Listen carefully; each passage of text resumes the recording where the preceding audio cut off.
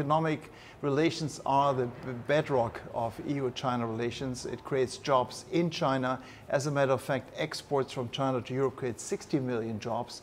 It creates jobs in Europe, not enough, so we think. But it is something where you can actually see opening up the banking sector more, giving more, say, in car ventures, having more openness in areas that have been very close, such as construction and legal. So in a way, 967 suggestions in great detail, something that we are going to disseminate in Beijing over the next months.